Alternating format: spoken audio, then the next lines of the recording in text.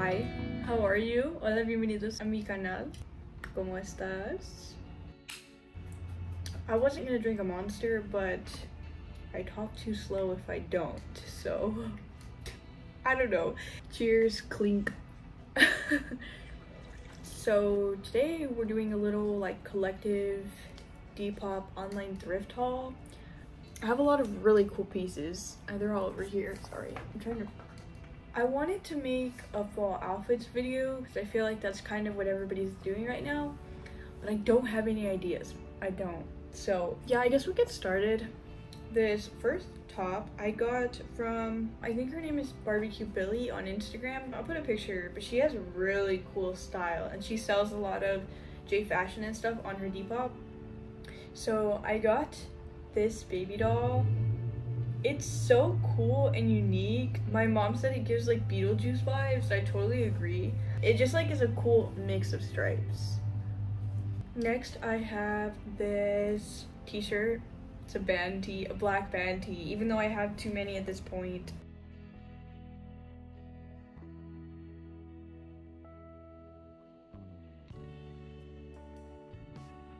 Sleeping with Sirens, you already know. I mention it in like every video, but that Sleeping with Sirens concert, life-changing.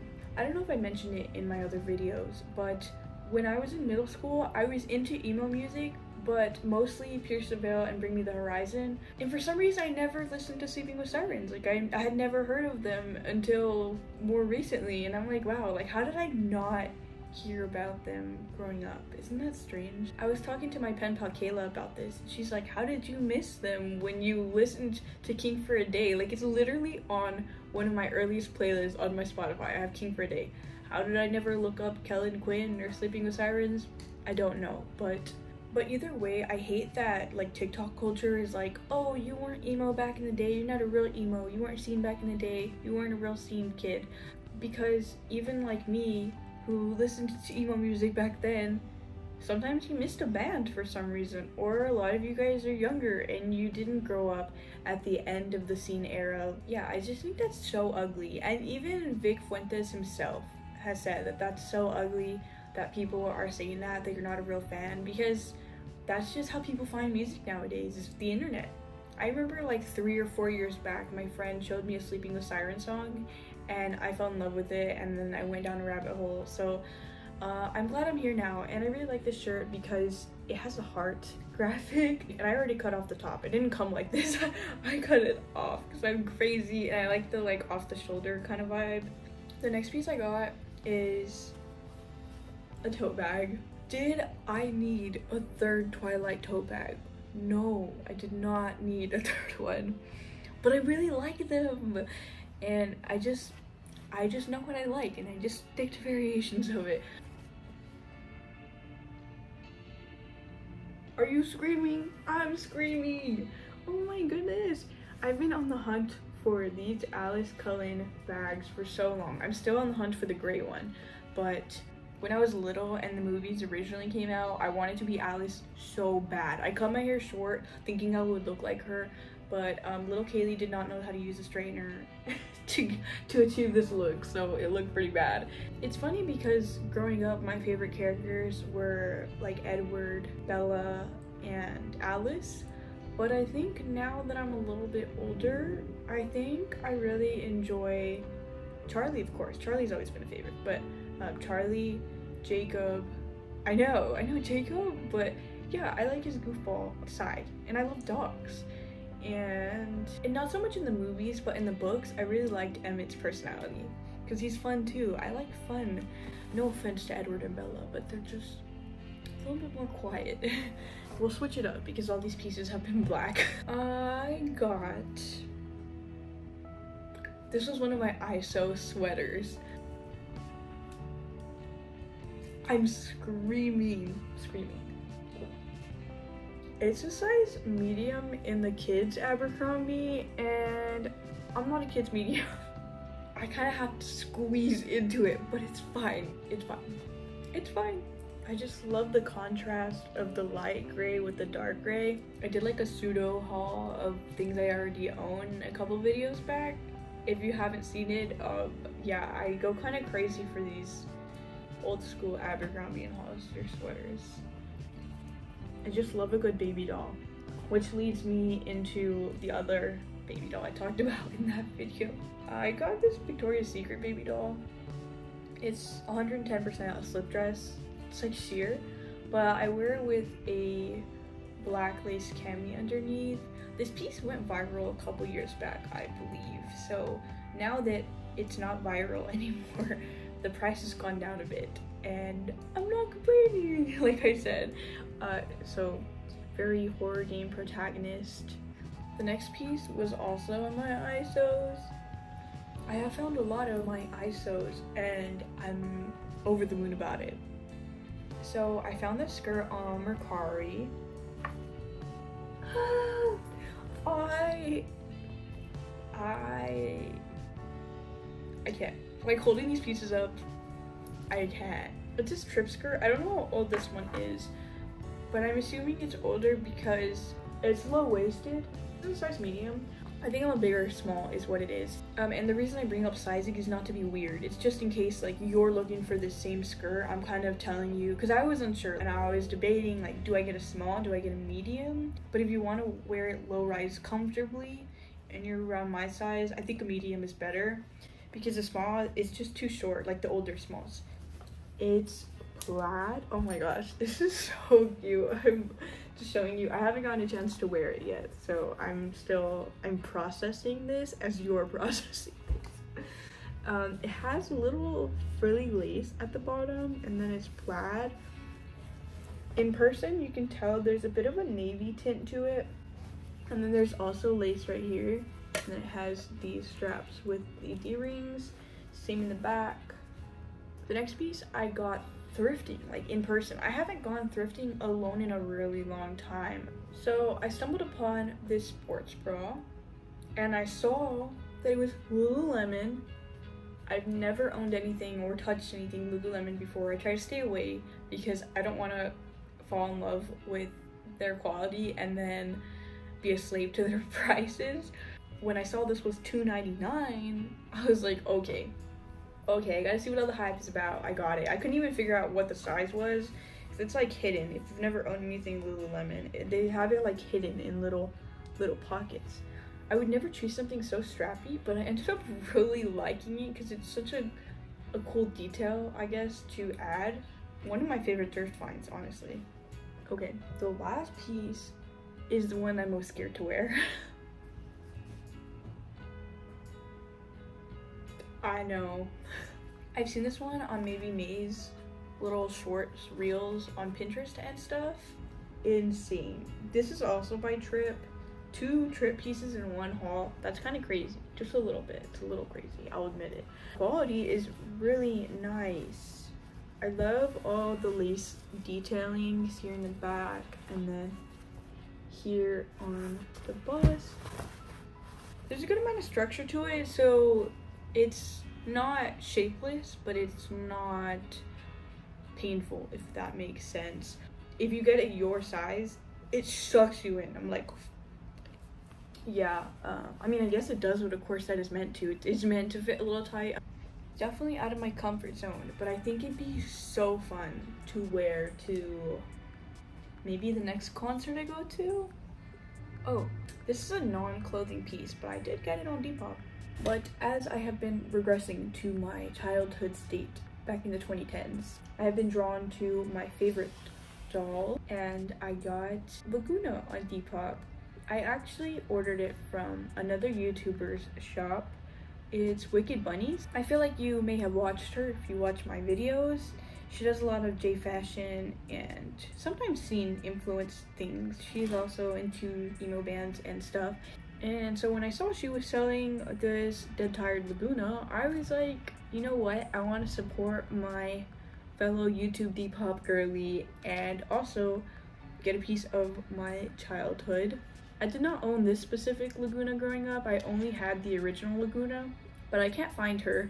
So I thought I would kind of fill in the gaps with this one. She was selling it, only the doll. The fish is from my childhood, so that's the original Laguna fish. And then I ordered the little shoes and stand from Mercari, and I just love the pops of pink altogether. I feel like it really goes together. These shoes do go with the outfit, but I kind of tied in the pink stand and the pink fish. So cute. So yeah, I really like her. She's here on my desk. And I feel like she looks really good with my Cupid. My favorite Monster High dolls were Laguna, Cupid. I think I lost my train of thought with where I was going with that, but Ghoulia was also my favorite. I had the original, but all I can find from my Ghoulia things is her boots, which are cool because, you know, I love me some knee-high Converse. And then I also have her little baggie. I always loved Ghoulia's style, and now that I'm older, I realize she was a scene kid. Knee-high Converse and the bright colors and patterns and stuff. But I also had the dead tired. She's looking kind of rough, but this is like what I actually played with as a child, so I expect nothing less. Oh, and Cupid has Laguna stand, so I feel like next to each other they go really well. I also had Cupid growing up, so my best friend Liz gave me her second Cupid and the Laguna stand. Literally insane. I've been wanting to show Daniela, aka Wicked Bunnies, how I completed the doll and how she's like on my desk and stuff, but I don't think her Instagram DMs are open, so I'm just gonna tag her in this video in the description. Hopefully she sees it. But Daniela, if you do watch this, your doll is in good hands. And the last thing I got, I feel like these are so random, like a doll and then I have a vinyl. If you happen to frequently watch my videos, you might know by me mentioning it like every video that I am a huge The Garden fan, and this is their album, haha. I like this album cover specifically because there's a dog on it. Here's the back of it, so cool. Literally, is this just an excuse for me to talk about The Garden again? LOL. But if you've never heard of The Garden before, they make kind of, I would describe it as lo-fi, electronic, punk, rock. If you're not into lo-fi sounds, you might not enjoy it. But if you're into like wavy, kind of kooky music, I think you'll like The Garden. I'll leave like a list on the screen in case you want to listen to some of their music. Wink wink, let me know. Honestly, I feel like I've gotten so many comments of you guys saying that you finally tried the Peach Monster and loved it.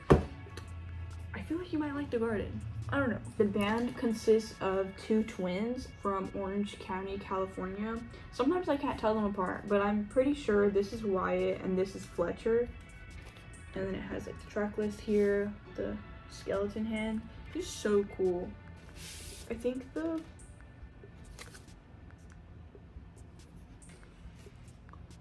but it has all the song lyrics here in the back.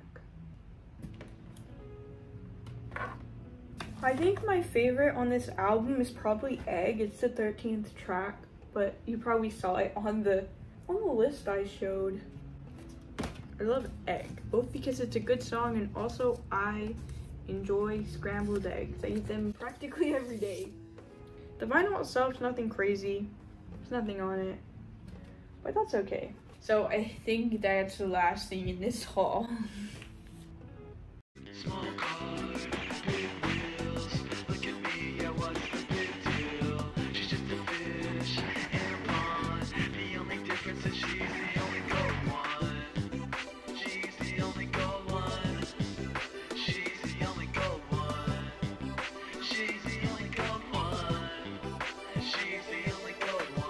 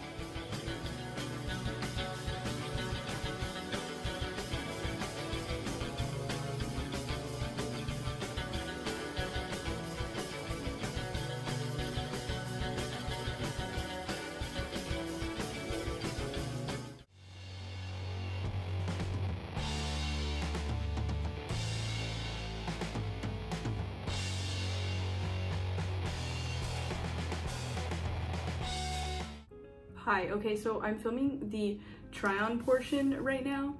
This is a little interesting story time, probably one of the most interesting things to ever happen to me, but so the garden has this song called AMPM truck. So this was, I believe, my first year of college, and I was a full-time student. I was working a lot at the time, and I went skating with Wyatt one evening, and I remember being so tired, and so my plan was to get a Monster and then drive home. And then I got a call from somebody toxic in my life, and I was telling them, yeah, I'm skating, I'm gonna get a Monster, blah blah, and then they gave me this whole spiel like, Monster's so bad for you, blah blah blah, like you shouldn't get a Monster. I was gaslit into thinking that I did not need a Monster because it's bad for you. And then I was driving home on the freeway and I fell asleep. I fell asleep at the wheel and I totaled my car. I crashed into the guardrail. The guardrail was all swirly. Yeah, I woke up and it felt like waking up from a nightmare. You know, you're like, and like the airbags were out. It smells like airbags. I don't know, there's a certain smell, and ever since that day, I told myself I'm never gonna let somebody gaslight me into thinking that I don't need a Monster, because sometimes you do. I mean, obviously, like, sleep and get well rested, but sometimes you can't control, especially if you're a full-time college student. I'm no longer full-time, but if you're a full-time college student, you gotta take care of yourself, okay? But yeah, long story short, that happened. I fell asleep at the wheel, totaled my car. It's a whole big thing. And honestly, I just feel like it was the best thing to ever happen to me. I don't know, I learned so much through that experience. And a couple weeks later, I want to say it was less than a month, the garden dropped Kiss My Super Bowl Ring, and I heard the song AMPM truck, and it's about falling asleep at the wheel, and it was so comforting to me. You know, this big event that happened in my life, that had this big chain of events, they had a song about it, and that came out very soon after it happened to me. Yeah, that song is super special, and it's probably on the playlist you just saw on the screen. Maybe I'll make, okay, I'm going to make the playlist, and then I'll link the playlist itself in the description so that you don't even have to like look up the different songs. It'll be there for you, and I'll have a cute little picture. If you made it till the end, you're awesome, and I hope you have an amazing day. See you later, bro fist. For the moment, all discipline seems painful rather than pleasant, but later it yields the peaceful fruit of righteousness to those who have been trained by it. Hebrews 12:11.